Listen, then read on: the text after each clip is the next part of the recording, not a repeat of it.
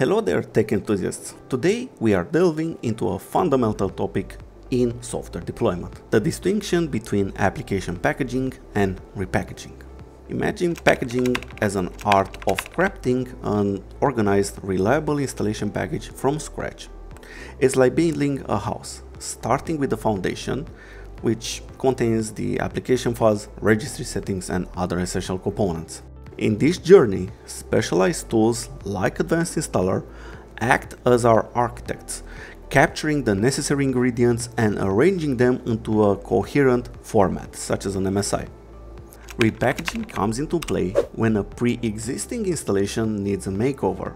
Repackaging takes an installation package and modifies it, whether it's to update, customize, or tailor it for a specific environment. Now, when we are talking about repackaging techniques, there are essentially two key methods, the transform and the snapshot. Using transform files, we can modify an existing package during installation without altering the original one. Think of it as your application's tailor suit. Special tools like Advanced Installer will help you craft these modifications. They cover changes to registry files and more. For example, we can open up Advanced Installer and navigate to the transform page. Here we can double click the MSI transform, and Advanced Installer will ask for the base MSI for which the transform is going to be created. In our case, we are going to create a transform file for the MSI of VLC Media Player. Keep in mind you can also download this on their website. Now, once that is provided, the project is opened. And now you can make the necessary changes that you desire and save the MST file. For example, you can change everything you want in the registry, you can add new files and folders, modify the shortcuts, add additional custom actions or delete existing custom actions in the package, and so forth and so on. Now, once everything is done, we can go and save the project. And I already have it here saved, but no worries, I can replace it. Advanced Installer will build it, and that's pretty much it. Now, you can apply the transform during the installation, and this is simple because we are only using the right command line switch. Now, remember we touched these topics in our first MSI packaging ebook, but just to remind you, you can open up a CMD window and use the following command as you see on the screen. So what you have right here is the MSI exec/I, which is the install, right? So install this MSI please. But then you have transforms equals our current transform file. This is telling the MSI exec service that we want to apply this transform file over the MSI. The /QB parameter is to have it silent without any user input. That's pretty much it. Now, next, let's talk about snapshots. Now, imagine recording the changes while installing an application on a test machine or your own machine. Then using those changes to create a new package is like giving the application a fresh coat of paint. To use this snapshot method, it is recommended to have a test system set up, a virtual machine somewhere. I'm not going to do it in this case, this is just for demonstration purposes. Next, once you have that test system up and running, you need to install the application and capture the changes.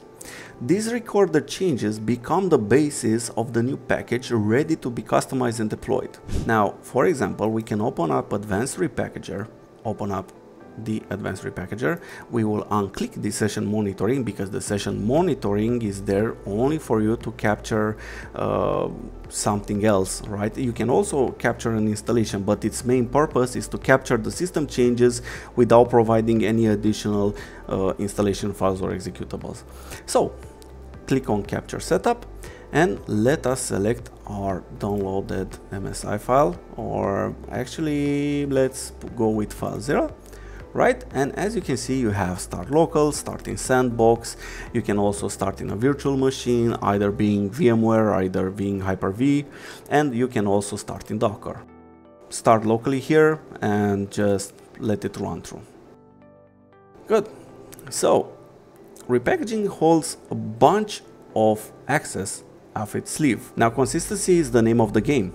Repackaging ensures applications are installed uniformly across systems, minimizing the issues. Customization is another perk.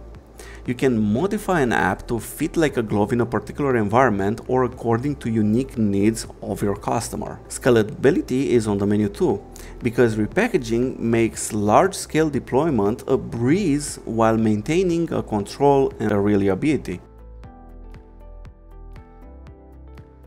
Repackaging in MSI format enables a uniform deployment using various tools like SCCM, group policies, Intune, and so forth and so on. Repackaging also saves a lot of time and resources, constructing packages swiftly without accessing the original installation. But remember, it's not all roses. Some challenges include platform support limitations, no built-in rollback and limited UI, plus you'll need PowerShell 3.0 and higher for some methods. Speaking of PowerShell, let's enter the PowerShell App Deployment Toolkit. PowerShell App Deployment Toolkit, it's a powerful framework for application deployment. It's a versatile tool for automation. PowerShell App Deployment Toolkit also offers EVC scripting, extensibility, application-specific functions, error handling, and more. Simply put, PowerShell App Deployment Toolkit simplifies the deployment of customizations without getting tangled in transforms or snapshot processes. But keep in mind its limitations. This is Windows exclusive, lacks rollback, and depends on PowerShell 3.0 or higher.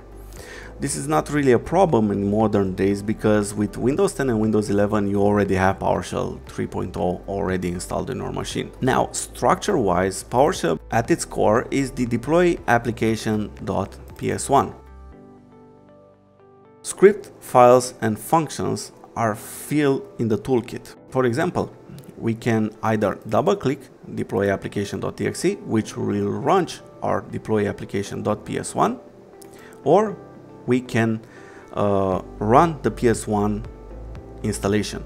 And as you can see, this is just an example that PowerShell App Deployment Toolkit provides to you, and you can defer and continue with the installation. That's a wrap up on the saga of application packaging and repackaging. If you found this video insightful, give it a thumbs up and subscribe for more tech insights. Until next time, keep crafting those seamless deployments.